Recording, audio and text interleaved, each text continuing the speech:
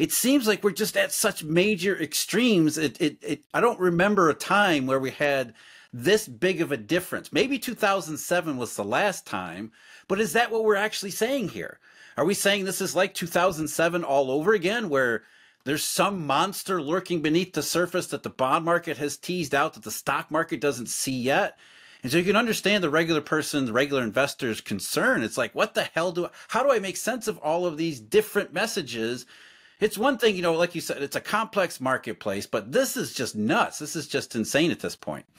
Yeah, and so, you know, to the real folk back home trying to make sense of the nutty house, again, I'd come back again to what a hedge fund, what a macro hedge fund, global macro hedge fund does is it pursues diversification across that chart. You know, it is constantly got bums on seats in different parts of the cathedral, if you will. You know, last year and continuing into this year, where I've wanted to take risk within that 100% has been in the long end of the treasury market, and that's been a function of like where prices reset, where they're rebounding from. You know, we took out all of the price bull market of the US Treasury bond market from, I want to say, from 2005. We took out 19 years of price, not yield. You know, you got income from it, but all of the price was given back.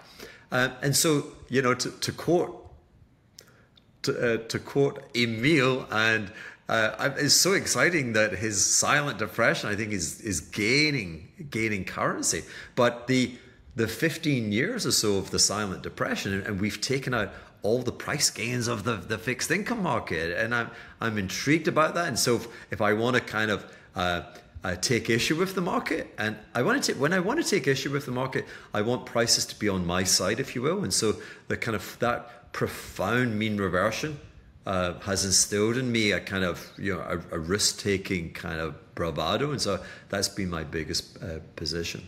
But I think, Jeff, so the thing that always brings me back to your wisdom is that, and where we differ from market prices is in, I think, in our mental robustness in fighting off the propaganda of the Federal Reserve. You know, that they've done an incredible job, that they're in control. Yeah, that these are their interest rates. This is their manner. You know, markets do what they tell them to do. Yeah? And so everyone, you know, so the perplexing thing for me is people gnarl their teeth and they say the disgrace of we've had 15 years of incredibly low short end interest rates, and indeed across the whole spectrum of duration. That somehow that was by bureaucratic intervention, and of course it's got nothing. It's nothing of the sort.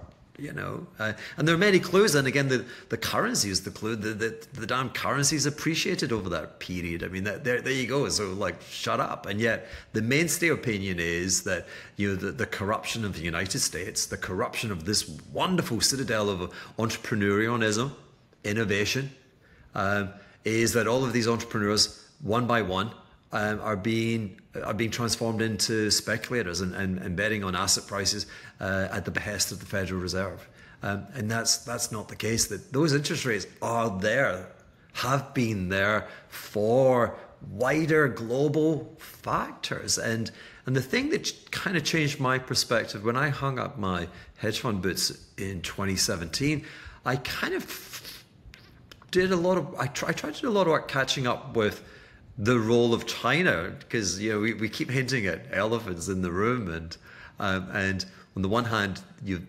know, a tale of two cities. Typically, it's the Chinese economy and it's rampant, and it's the US just can't get out of first gear, and of course, presently China's kind of chugging, is really stuck, and like you say, 3.3 again, US. That the final quarter GDP coming in way ahead of expectations. But there has been a profound tectonic-like shift in the manner of global economics over the course of the last 30 years.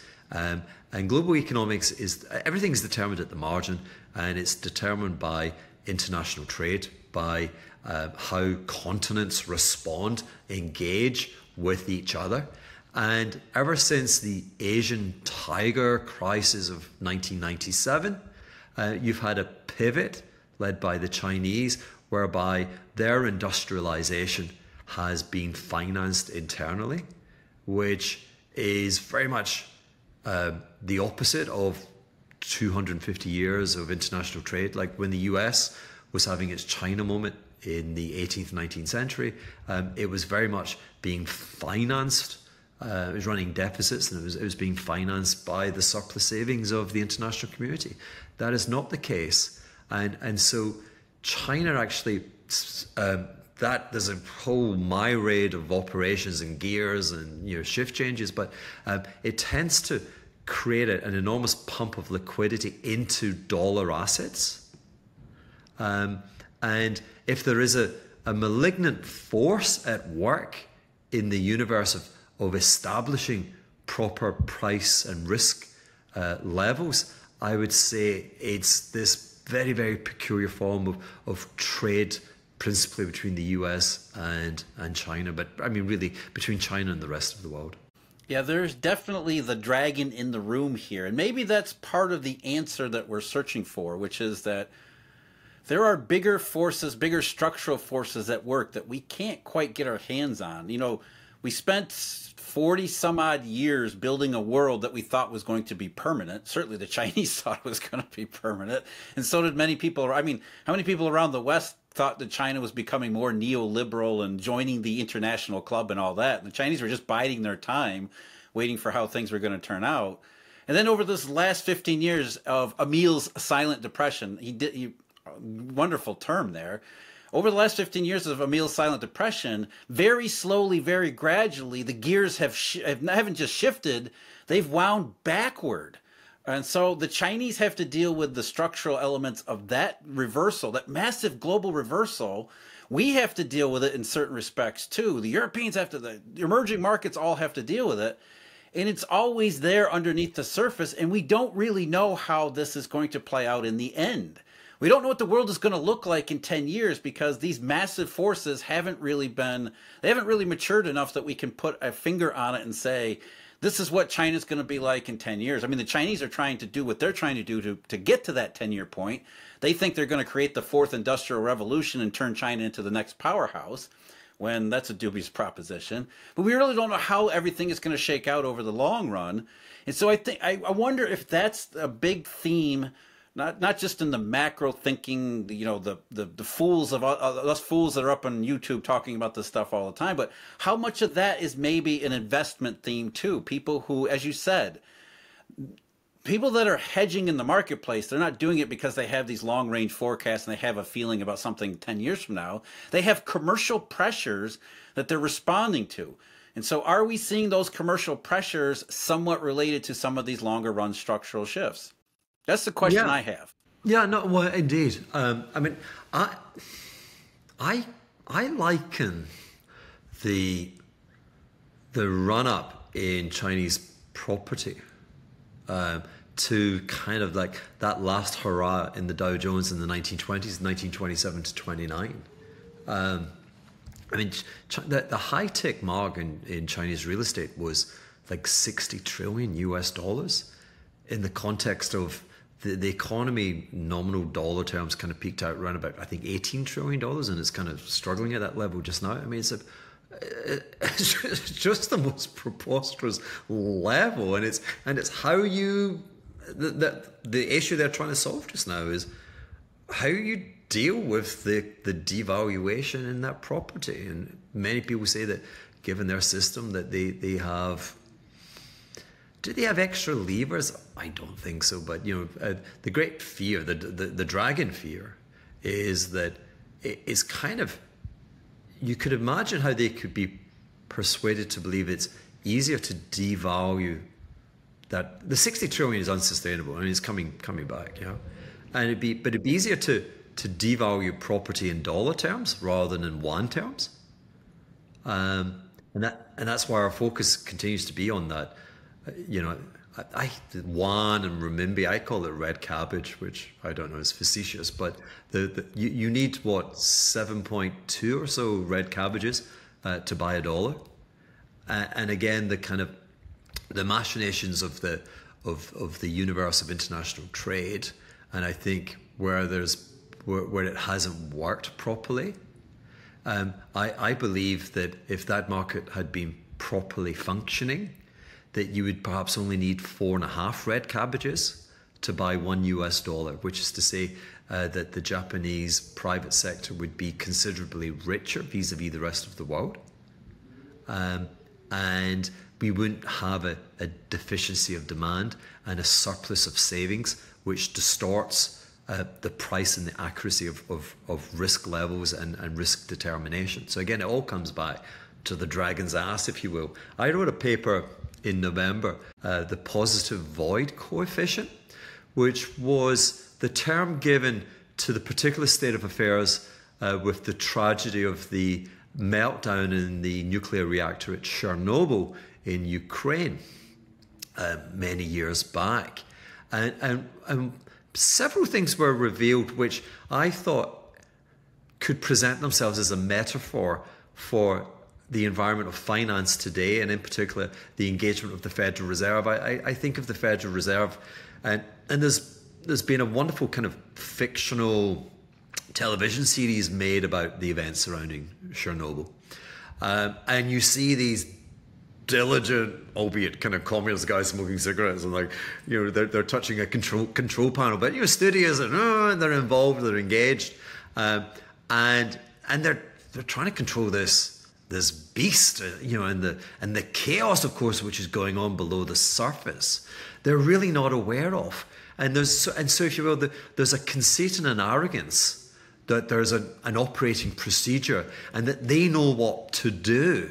And doesn't that sound like the Federal Reserve? Like, hey, we got this, yeah, we know what to do. We're going to press this button. We're going to send you another acronym, and we're going to save the world. So there's that going on, if you will, the arrogance. You know what, Hugh? When you brought that up, I thought the same thing. You know, I thought that was a really good analogy, because I don't know if people realize this, that Chernobyl, actually all 4 of their reactors had accidents. It was only the last one that was the big one. And so it was the same thing. They had a reactor incident, I think it was number 2. It was a relatively serious one in 82, I think it was. And, you know, it was just like the Fed. They came out and said, oh, we learned from the mistake. It wasn't that big of a deal. We've got new tools and new acronyms and new procedures. We know what we're going to do next time. And then, oh, reactor number 1 has an accident. And they come back and say, oh, we've got new tools and new procedures. And then reactor number 4, which was the big one, just absolutely blew everything. But yeah, I thought that was a really good analogy. Yeah. So another thing that came from it were the secrets and the omissions, if you will.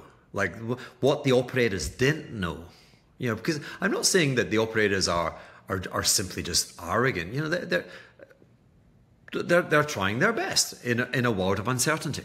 Yeah, but what was revealed was so that you've got nuclear. Is it fusion? Is it, you know, like you're creating energy, and you're trying to control this thing. If you will, it's like you're making soup, or you've got this bubbling soup in a pot. The pot is the reactor, is the plant. And you've got knobs like your cooker, and you can turn it up and you can turn it down. Yeah. And the knob in a nuclear power station is a control rod. And you can push it down, and that will slow things down.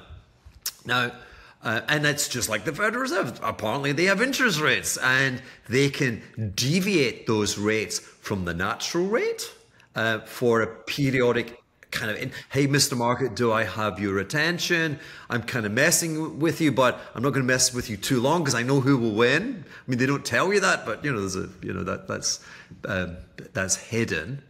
But what came out in the subsequent reports was that the control rods in Chernobyl were deficient. They weren't the regulated size, and so they couldn't actually go all the way into the soup, if you will, and so their reaction function was compromised.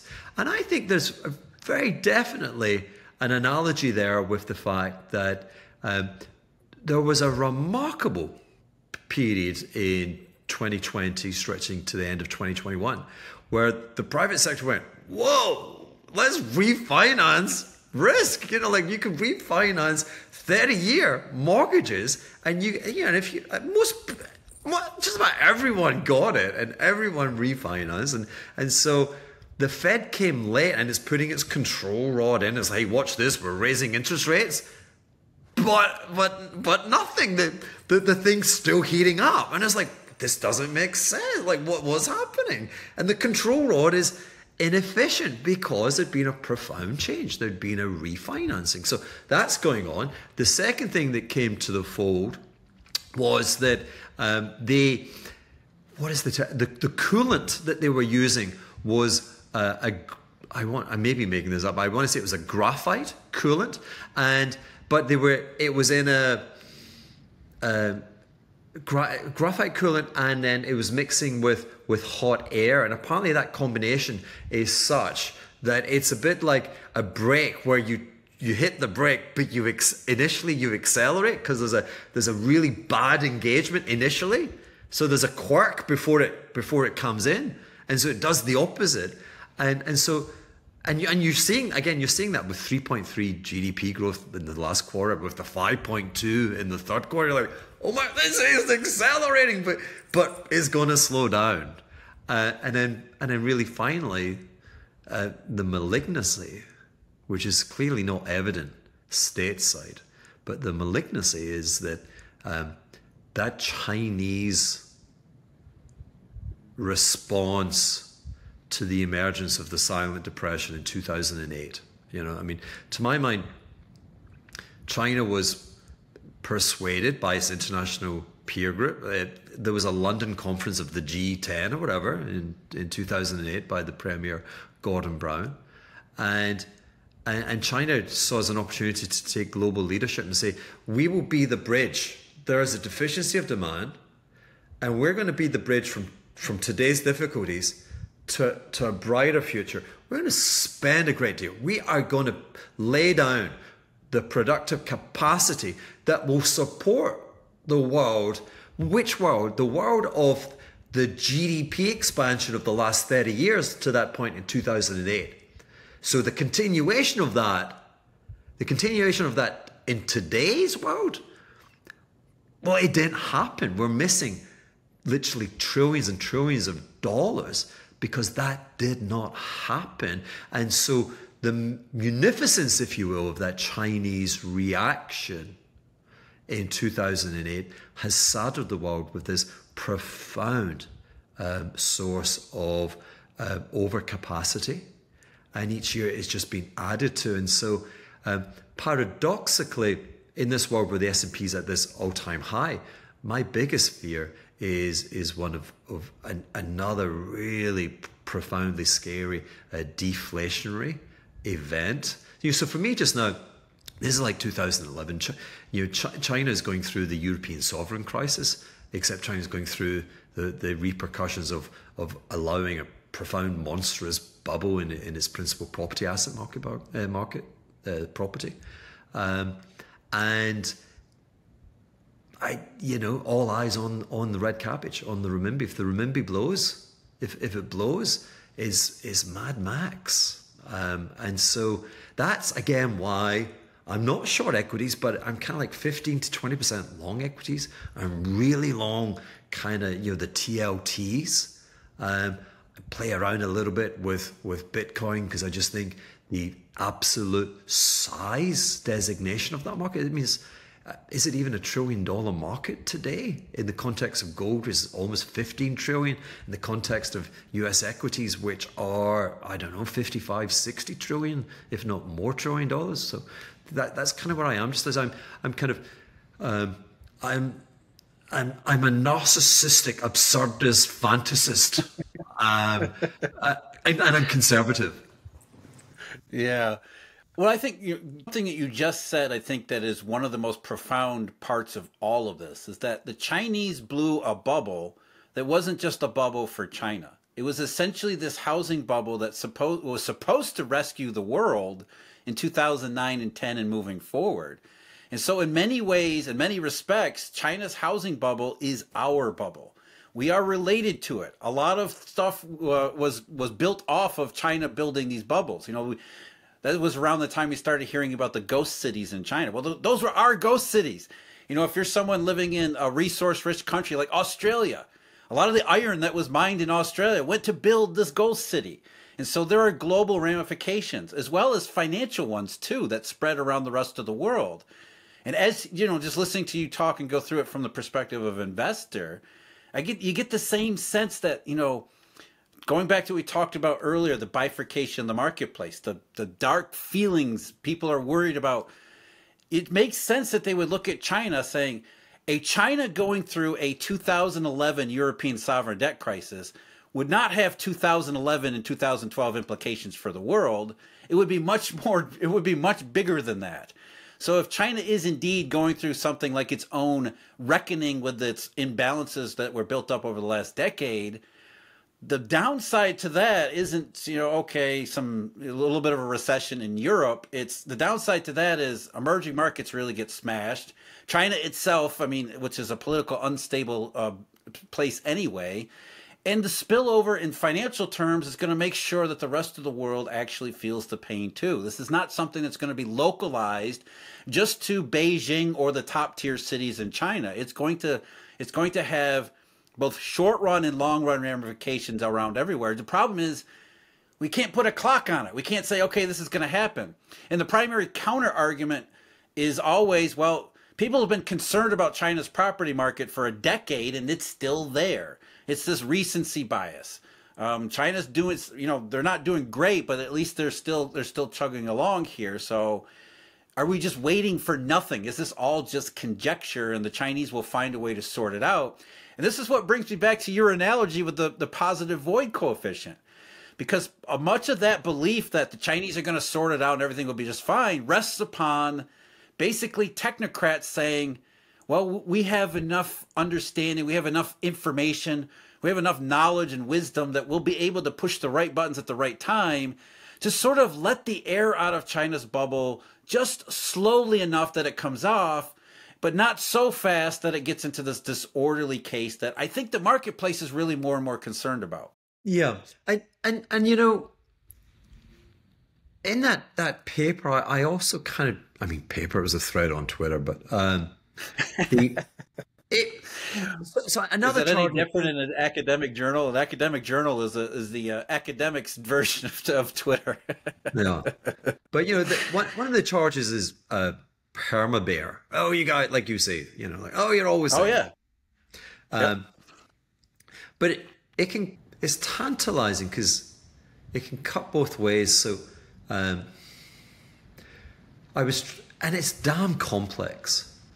But I liken what China has successfully accomplished. Its profound industrialization. It has an amazing economy. The infrastructure. It has way too much overcapacity, and it keeps adding to it. But it's wonderful capacity. It's just underutilized, and it's putting enormous burdens on the capacity of the rest of the world to relent.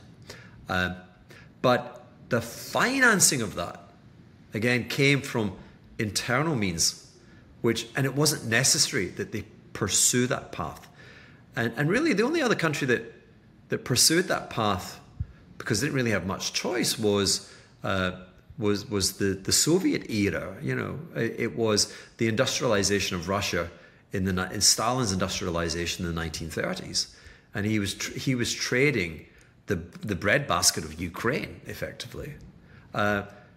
He was exporting, grains for the industrial know-how of what became Nazi Germany, and you had so there was a wealth transfer, which was essentially the empty stomachs of the citizenship of Russia, and there was a profound famine there. Millions of people died.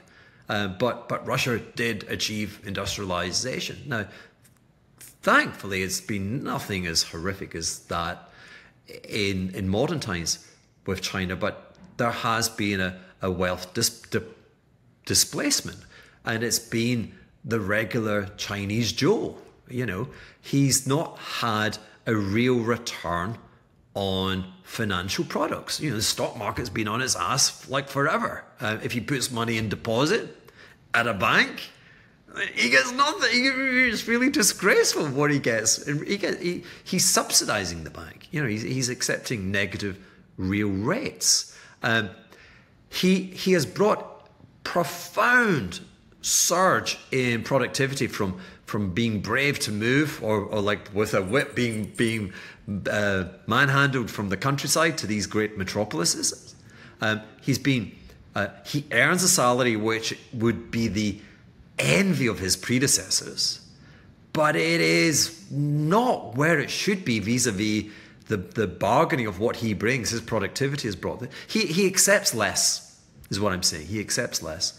And then finally, like I say, his currency should be way, way, way stronger vis-a-vis the rest of the world.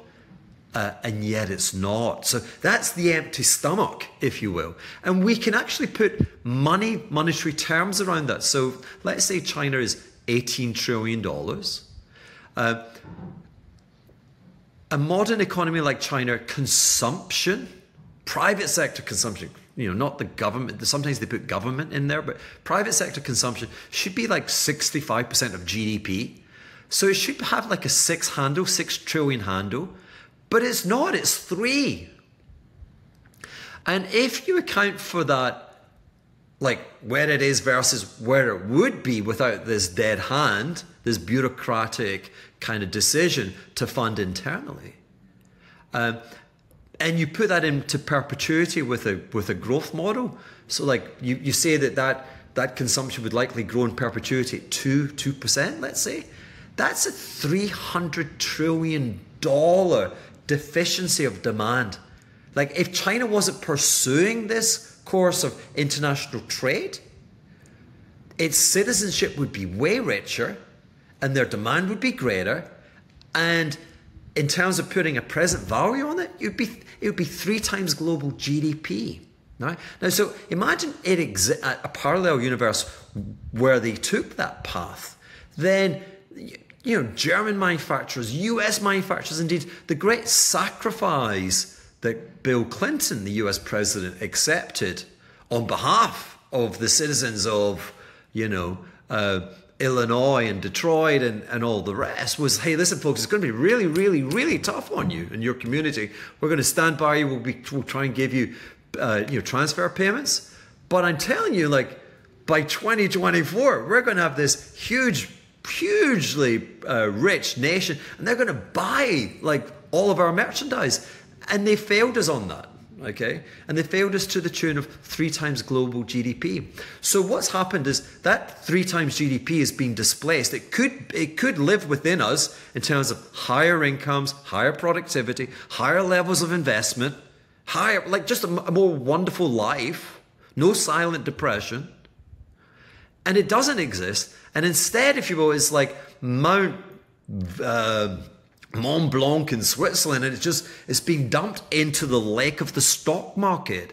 And so we look around ourselves, and it's not just stocks, it's property. You go to dinner parties and everyone's kind of bragging about where they're making money in asset prices. And that's all a function of this mercantilism is a term we use. But it's damn complicated, and we could do things to change it, but the power, the levers of power are typically, is money controls power. Where's the money? The money is Wall Street. Who are the biggest contributors to Washington? It's Wall Street. And Wall Street, the status quo just means, well, where's the S&P? High, baby, and it's getting higher, you know? So no one's voting for it.